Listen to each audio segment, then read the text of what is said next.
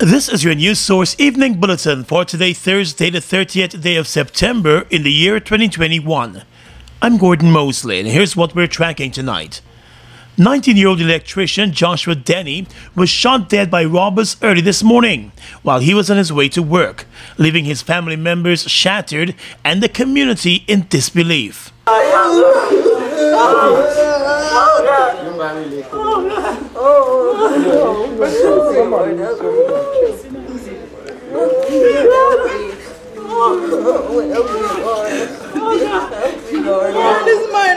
A police report said the incident occurred just after 7 o'clock this morning, moments after the young man left his Festival City, North Ranville home for work. His sister Felicia Denny said she was alerted to the shooting by persons in the street moments after her brother told them that he was heading out to work. When she rushed out to the scene, she found her brother lying motionless with a gunshot wound to the chest. This morning, me and him was leaving together. He come back in together to go to the toilet. He say he late for work because the boss man called me. He got Richie boss man. I said, alright, good, you gotta push your body and go. He run out for go and catch the bus. Same for me coming out to go in the car. The man over there just said, your brother get shoot.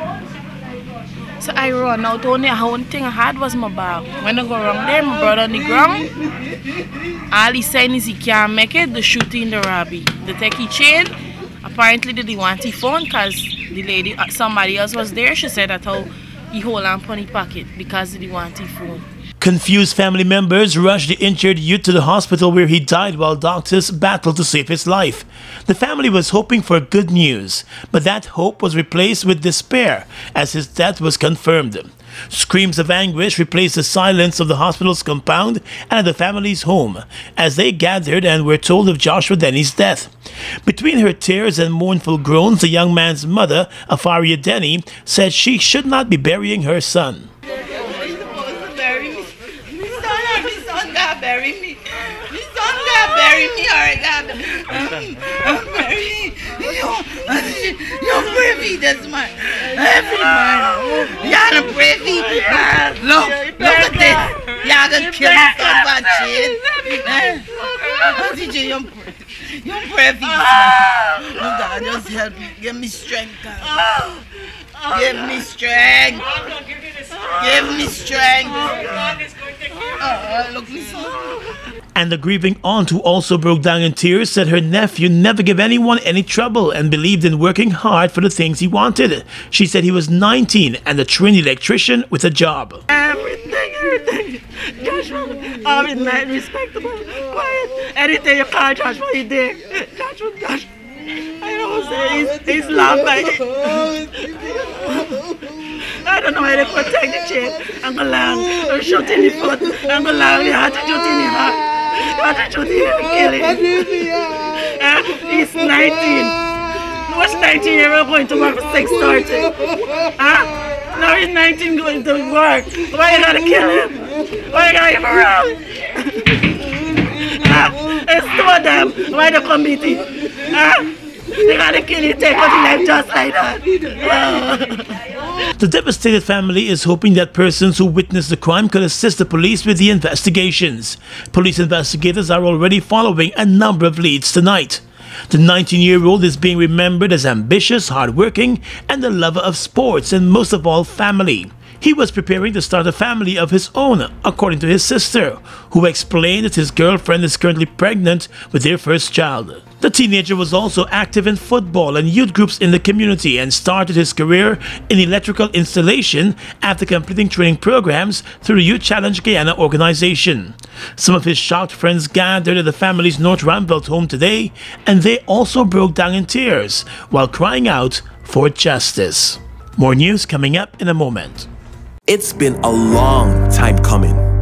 Overdue, some might say. But now that it's here, it will change life forever. And it is here to stay. The future is now. Transforming Guyana into the 21st century. Introducing GTT Fiber. Experience internet connectivity like never before. Speeds you deserve at prices you can afford from a name you can trust. Sign up today. GTT Fiber is here. GTT. Together, we rise faster. Strap in. You know that it is a fact. The deal on wheels is back. For family, deal on wheels. For security, that's a fact. For fun, deal on wheels. Republic Bank Deal on Wheels is back. With same-day approval, reduced equity, longer repayment terms, and more. Plus, 3 lucky winners would win $100,000 each. Get the ride for you at Republic Bank.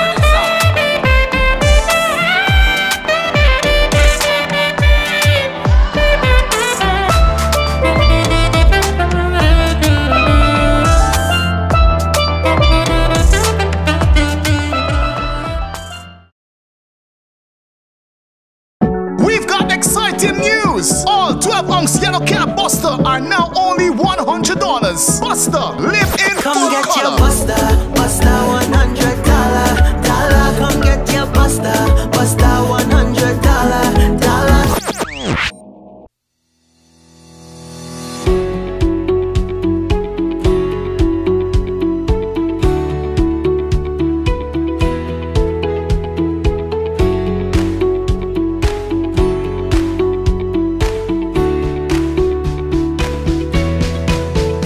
Let GBTI make your dreams of owning a home a reality. Buy or build your home with us. Let us help you to completely outfit your home and make it move-in ready. Need to purchase land? We finance that too. Benefit from our 10% down payment and interest rates as low as 4.25%. Calculated on the reducing balance with up to 30 years to repay. Switch your mortgage to us and learn about benefiting from the equity in your home. Invest wisely. Apply online or call your branch to schedule an appointment. GBTI. We see Guyana through your eyes. The Ministry of Health's vaccination drive will get a boost next week when 100,000 doses of the US-made Pfizer vaccine are delivered as part of the COVAX initiative.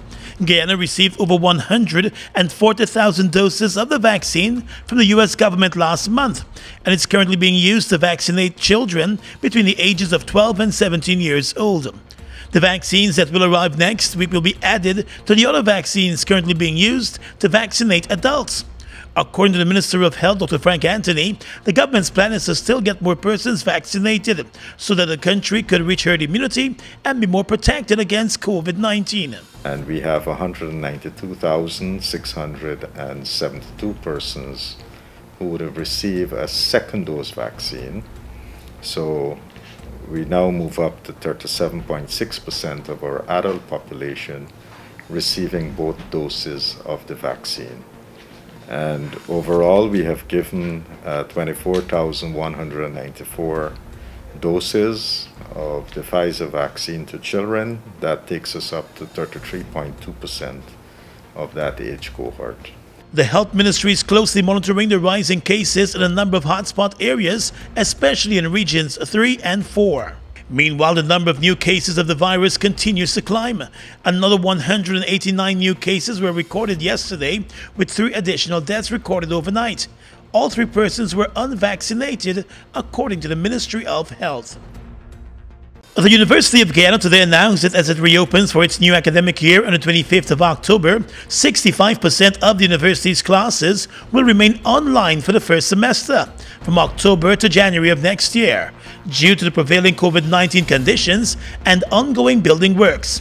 In a statement today, the university explained that the remaining 35% of classes, mostly consisting of laboratory and field exercises, are expected to be blended and face-to-face delivered at the various campuses for specific courses or parts of courses only in this first semester, October 2021 to January 2022. Students will be notified directly of the schedule as well as safety measures they are expected to comply with if any of their courses are to be held face-to-face. The schedules will be posted on faculty websites, the university said. The University of Guyana will host orientation sessions online for both new and continuing students. Let's tell you now that some grade A schools which are managed by boards of governors are pushing back against a plan by the Ministry of Education to create additional spaces and places for students in the schools. The Minister of Education is set to meet with the school boards to address some of their concerns. On Wednesday, the Ministry of Education announced that it is currently working on creating additional spaces at the schools to accommodate more students as the National Grade 6 assessment results are to be released soon. The Education Minister Priya Manik Chan has been explaining that the initiative will be done in all secondary schools to give more students the opportunity to attend the higher grade secondary school than they might have attended under the previous system. According to the Ministry of Education, the decision was taken after a number of parent-teachers associations and school board members raised the issue. But not all schools are on board the move, especially some of the top schools in the country. Some schools have complained that it is already difficult to manage the number of students in the schools already, and creating bigger classes and more places for additional students may not be the answer. Some board members believe the matter needs to be carefully examined and the schools and staff members must be properly consulted. Let's tell you now that the Guyana Elections Commission is set to roll out public advertisements for 7 top positions from tomorrow. GCOM is seeking applicants for the positions of Chief Elections Officer, Deputy Chief Elections Officer, Assistant Chief Elections Officer, Chief Accountant, Legal Officer, Logistics Manager, and Civic and Voter Education Manager. The Commission, at its last statutory meeting this week, agreed for the ads to be published to set the pace for the hiring of the senior officers. In a statement today, the Elections Commission said the advertisements will be carried in the print media, radio and television, and online for 2 weeks. Details about the various positions will be published on the Commission's website, the statement indicated. According to the Public Relations Officer at GCOM, the Commission is adamant that the hiring process will be transparent and the process could be completed effectively within the shortest time possible so that the work program of the agency could proceed. In August, the Elections Commission terminated the contracts of the Chief Elections Officer, his deputy, and the Region 4 returning officer. The move followed a motion that was laid before the Commission by the government-nominated members of the Elections Commission. Since the dismissals, GCOM has found itself facing some difficulty with its management since there was no CEO in place. The absence of the CEO has also led to the suspension of the production of national ID cards.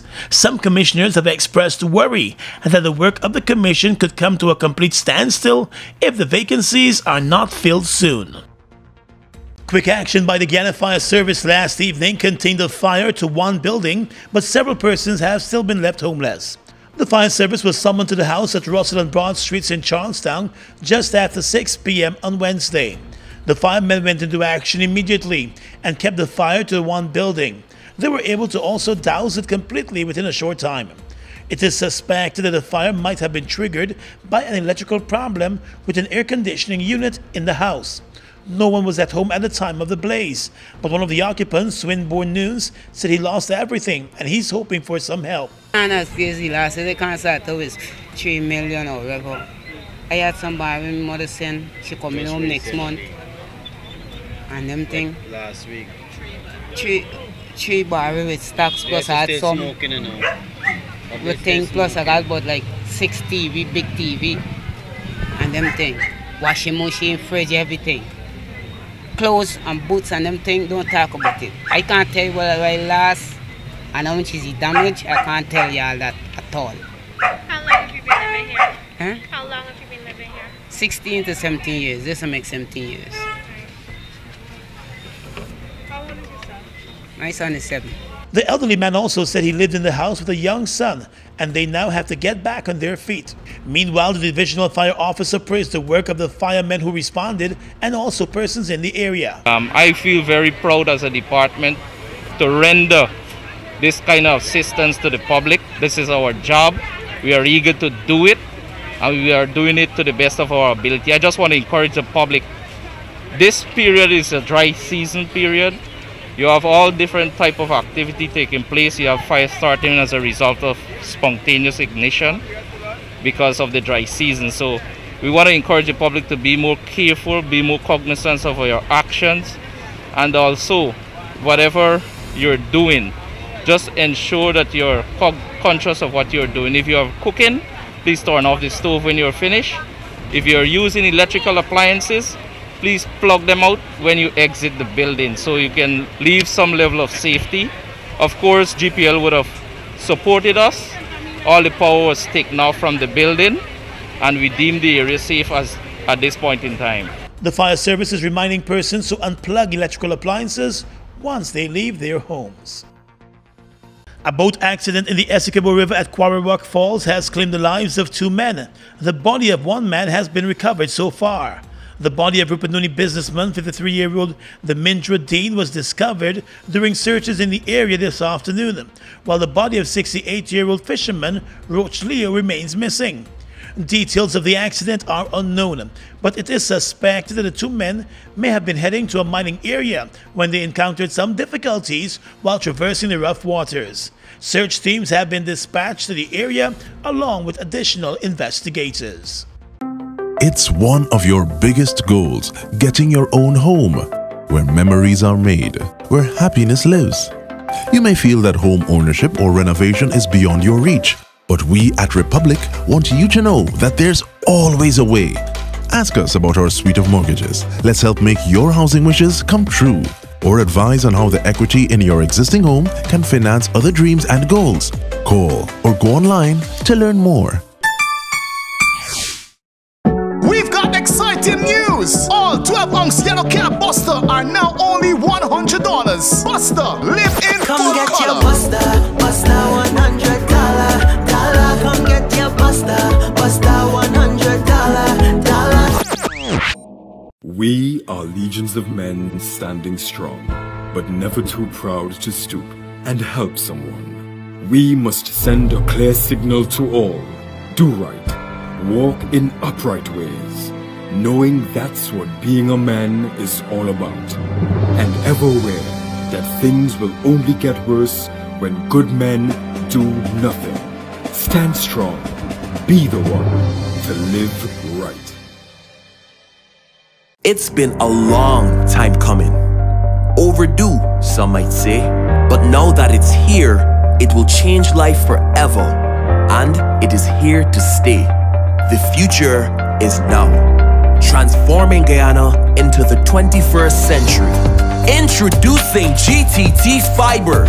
Experience internet connectivity like never before. Speeds you deserve at prices you can afford from a name you can trust. Sign up today. GTT Fiber is here. GTT.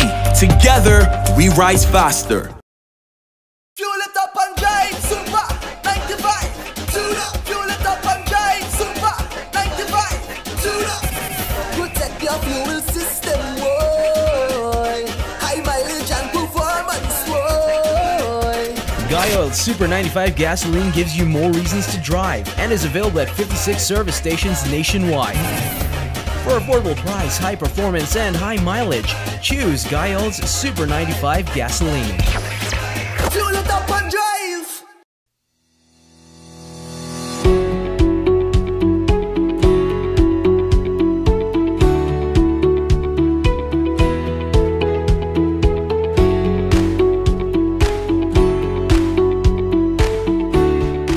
Across the region tonight, teachers in Trinidad and Tobago shut down their laptops, tablets, and cell phones, which they use to conduct online classes, as they held a day of rest and reflection.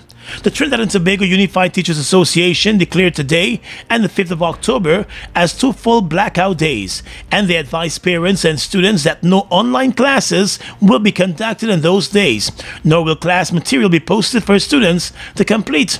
The association president has declared that if teachers decided to rest, then there is nothing that anyone can say.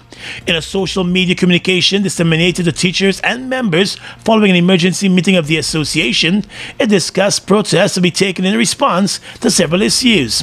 Chief among those issues was the alleged disrespect by the Ministry of Education after officials refused to discuss with the association the way forward in the reopening of schools. But not all teachers may be participating in staying offline. One school said it was unaware of the call to protest. Prime Minister Dr. Keith Rowley announced the resumption of physical classes for only vaccinated students in Forms 4 to 6 from the 4th of October. Unvaccinated students are to remain at home with their classes continuing virtually. The Chief Medical Officer in Barbados, Dr. Kenneth George, and Isolation Facilities Manager, Dr. Corey Ford, said healthcare workers on the front line of the battle against COVID-19 in Barbados were beginning to feel the physical and mental strain. George and Ford shared their concerns about the toll the surge of cases in Barbados over the past month was having on healthcare workers during an update about the current COVID-19 situation in the island. Dr. Ford said healthcare workers, including himself, have endured long hours, sleepless nights, and neglect of their personal affairs to be able to remain in place and manage the fight for lives in the island's isolation facilities. He said they are going to do everything that they possibly can to ensure that the persons hospitalized are stable. But if they do not get their meals on time at the isolation facilities, they should not get angry. Things are not normal, the doctor said. Barbados has seen an increase in COVID-19 cases and deaths over the past few weeks. And finally tonight, international news. The BBC reports that desperate families have been gathering at the jail in Ecuador, which police are trying to bring under control after fighting there left at least 116 inmates dead. The battle first broke out on Tuesday with prisoners using explosives and firearms on each other. Families are seeking news on loved ones, but with some victims decapitated or dismembered, identifying the bodies could take days. On Wednesday, officials said the jail was back under control, but by this morning neighbors said they had heard explosions and more gunshots. Shortly afterwards, police said it was sending 400 additional officers back in to maintain order at the jail. And that's your News Source Evening Bulletin for tonight. I'm Gordon Mosley, reporting and encouraging you to stay safe.